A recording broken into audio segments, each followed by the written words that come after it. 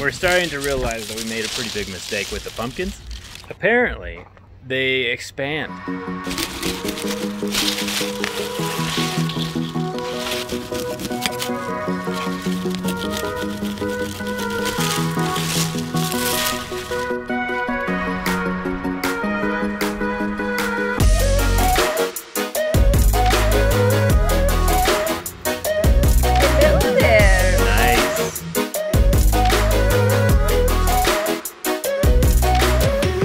So today's video is going to be a little bit different. You might remember earlier this year we built a massive raised vegetable garden for my wife Cambry, and me of course. And we learned a lot about what we should and shouldn't do, and we filmed the whole thing.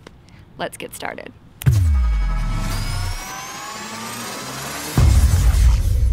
So it has now been 6 weeks since we planted the garden. We're going to do a short little update. As you can see, there is a lot of things growing, more than we anticipated, and the pumpkins are insane. But let's start at the other end and talk about what we have.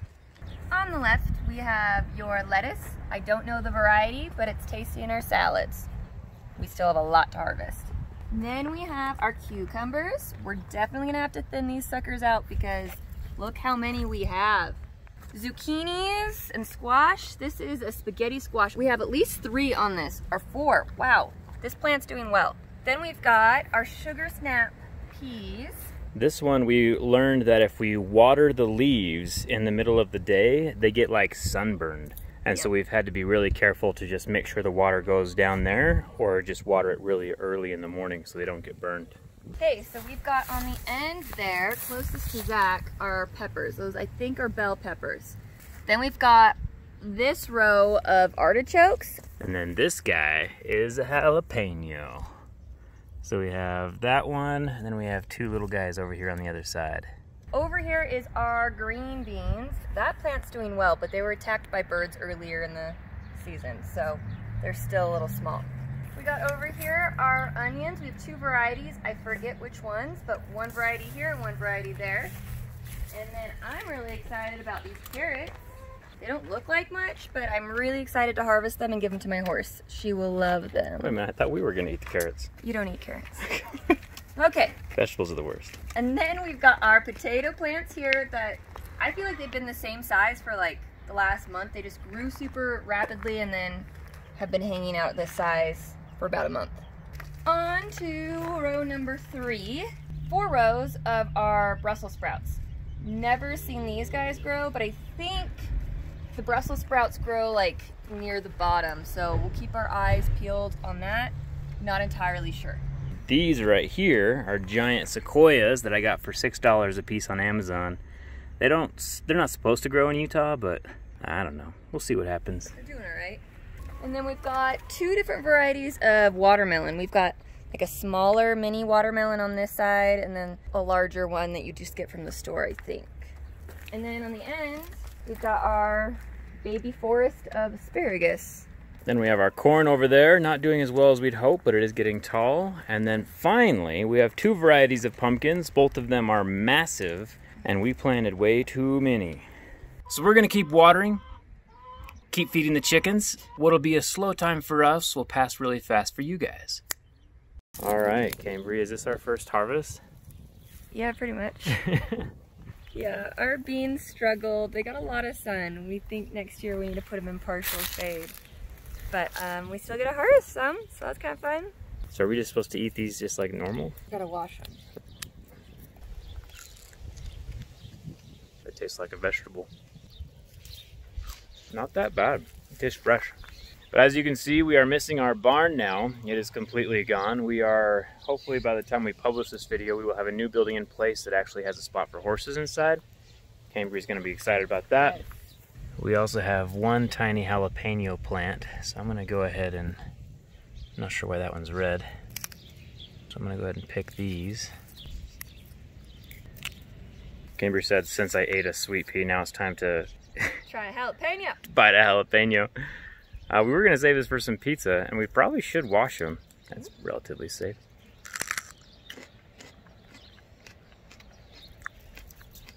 These aren't that hot compared to, like, they taste like a regular pepper, not so much a jalapeno.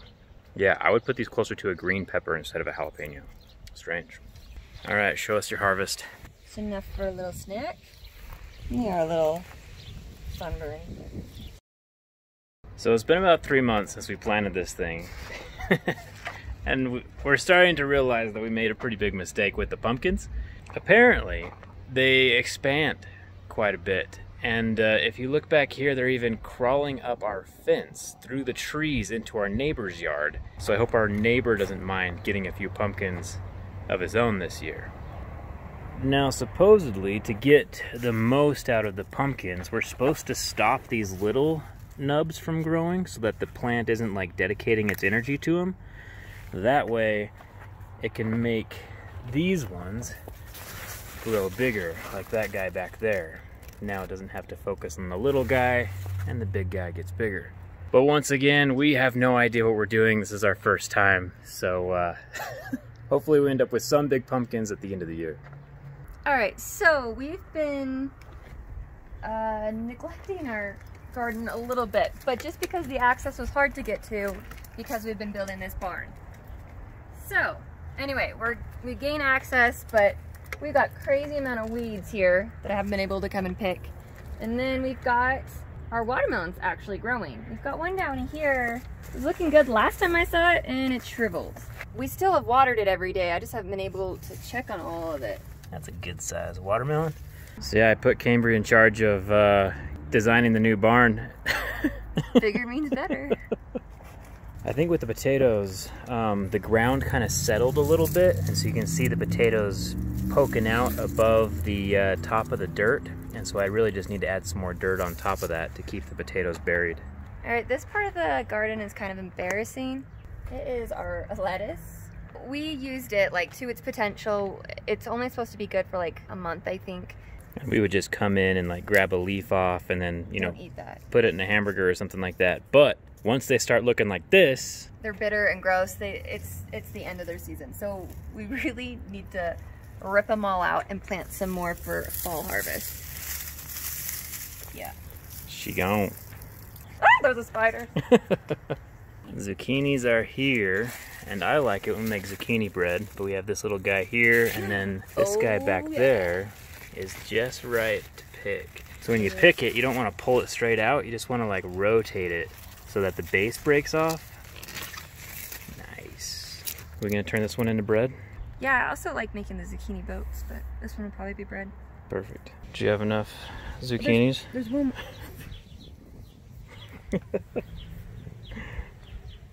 One interesting thing about this corn plant right here, you can see that it's kind of like bent and growing out of shape.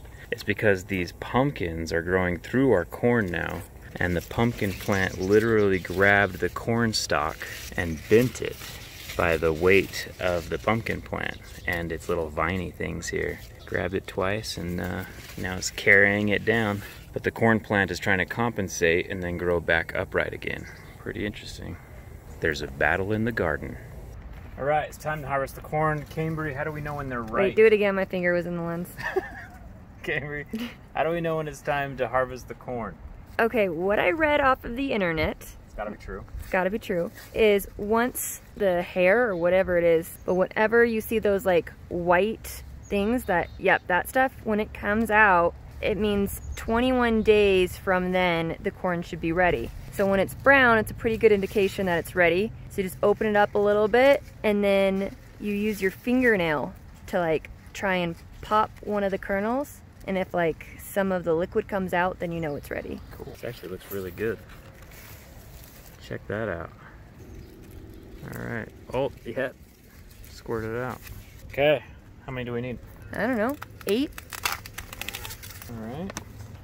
The harvest is here, and we will cook them. I hope there's no bugs. There is. Buy your hand back. Oh my gosh. Edit that out? Nope. Oh god.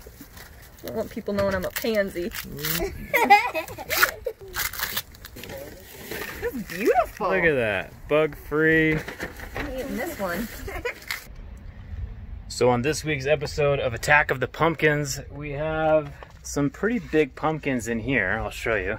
We have this guy right here, as well as 2 more that are back there in this. But what I want to show you is these pumpkins here have actually taken this middle pine tree and bent it over, as well as this bay, the planter box, and this bay.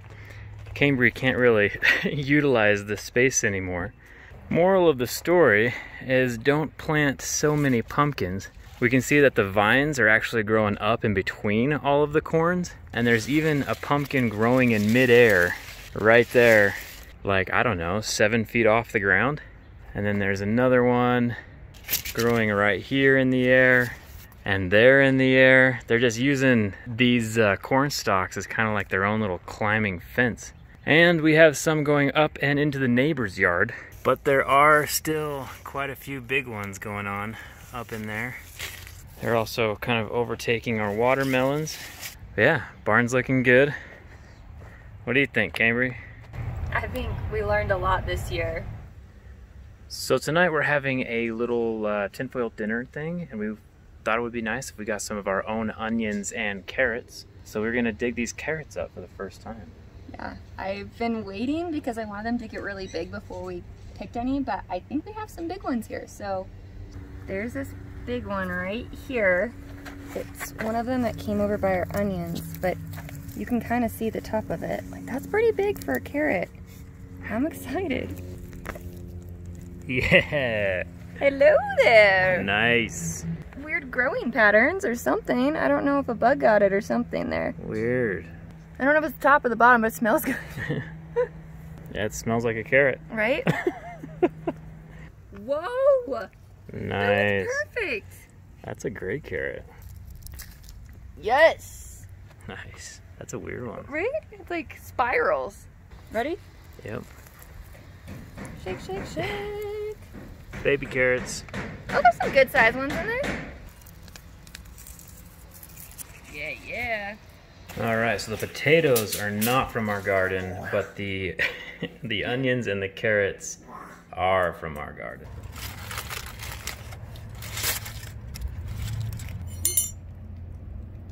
So it is now the middle of September, and our garden has kind of run its course. We have still zucchinis coming out. Cambry, how many zucchinis do you think we've gotten over the course of this garden experience?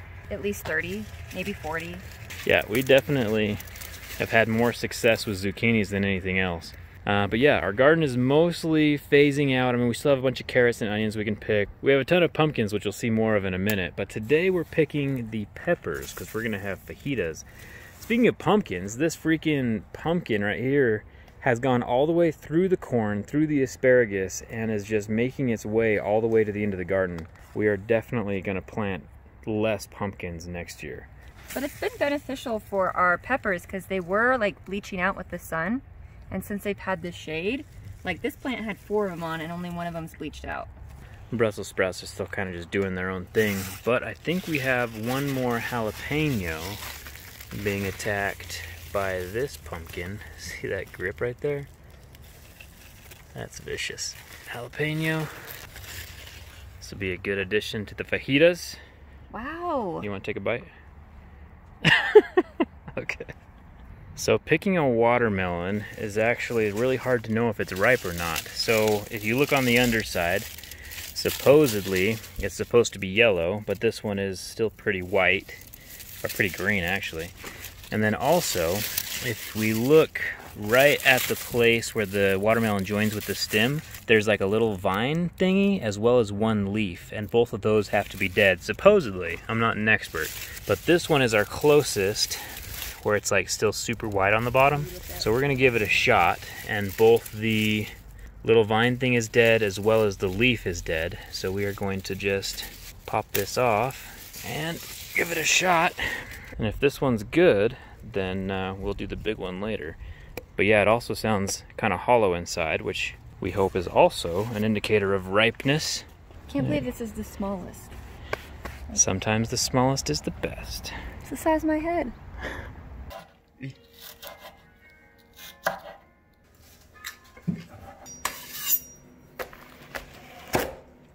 Oop, still not okay.